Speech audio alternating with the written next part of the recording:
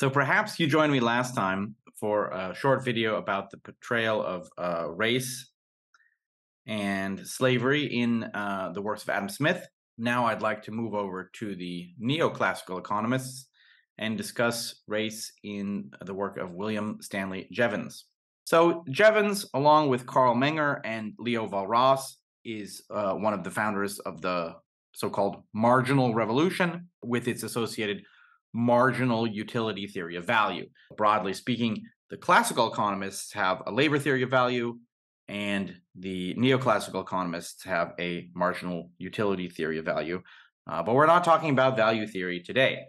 No surprise that Jevons uses race in the phrase the human race, and I don't think that's very interesting, so I won't read these quotes. Sometimes he looks like a textbook racist. For example, in this passage, he says, "A man of lower race, a Negro, for instance, enjoys possessions less and loathes labor more. His exertions, therefore, soon stop. A poor savage would be content to gather the almost gratuitous fruits of nature, if they were sufficient to give sustenance. It is only physical want which drives him to exertion. The rich man in modern society is supplied apparently with all he can desire, and yet he often labors unceasingly for more."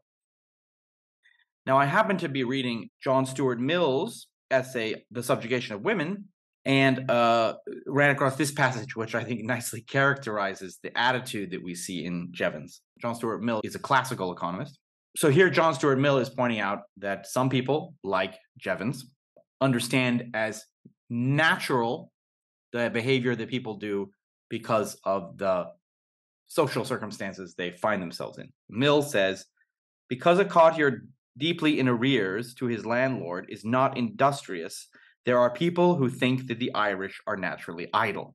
I think this passage is nice because although he doesn't explicitly have Jevons in mind, Jevons is clearly an example of this tendency to ignore the immediate social circumstances of someone's behaviors and attribute their behaviors to some kind of innate predisposition on their part.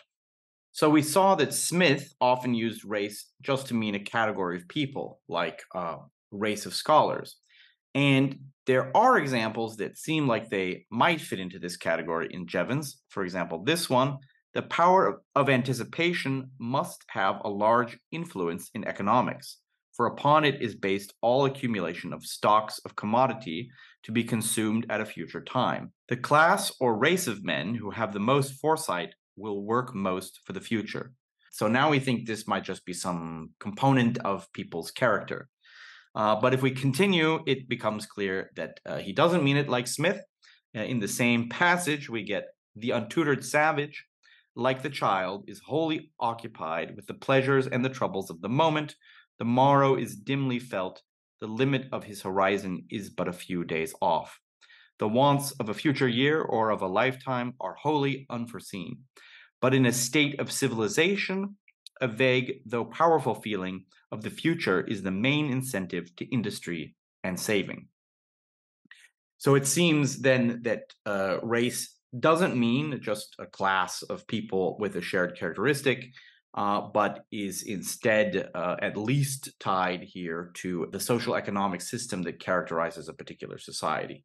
So is race biological in Jevons? There are examples that seem to suggest this. Here's one. "Now, between the actual amount of feeling anticipated and that which is felt, there must be some natural relation, very variable, no doubt, according to circumstances, the intellectual standing of the race, or the character of the individual, and yet subject to some general laws of variation." By juxtaposing the intellectual standing of the race with the character of an individual, there's a strong suggestion here that this is a innate quality. It's referred to, after all, as natural. So this implies a biological understanding of race. Nonetheless, I can't find a passage in Jevons where he's unambiguous that he thinks of race as an inherited biological characteristic. So overall, I'll conclude that Jevons is clearly a cultural chauvinist, seems to be a textbook racist, but by and large, his racism is still pre-Darwinian, and that makes sense in terms of his in terms of his dates.